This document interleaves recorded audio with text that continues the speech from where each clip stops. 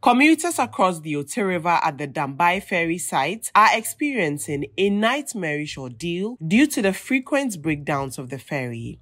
It often takes nearly a week for faulty parts to be repaired, delaying the resumption of ferry services.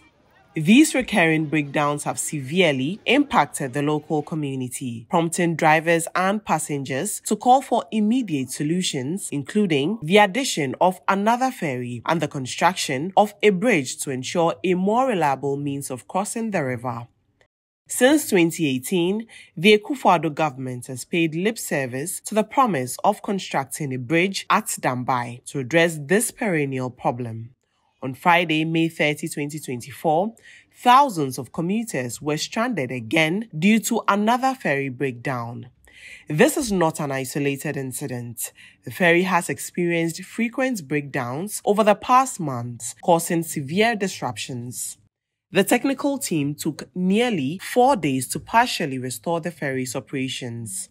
Krachi East Municipal Chief Executive Charles Chenderi visited the site to assess the situation and discuss potential solutions with the ferry's management.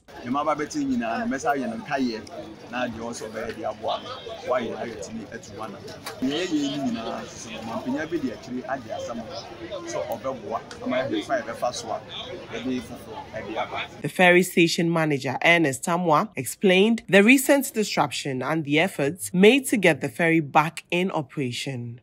According to Ernest Amwa, the ferry's motor broke down again, causing a lot of delays and stranding many people. He told the municipal chief executive that they managed to fix the issue and the ferry is now back in operation. However, the incident highlights the urgent need for a more reliable infrastructure.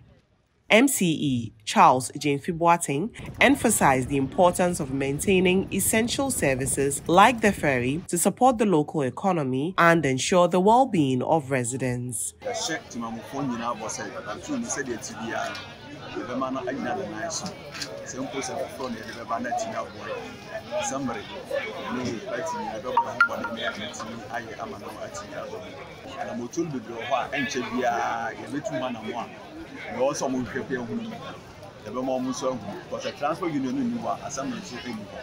As the community awaits long-term solutions, the immediate resumption of ferry services has brought some relief to the thousands who rely on it daily.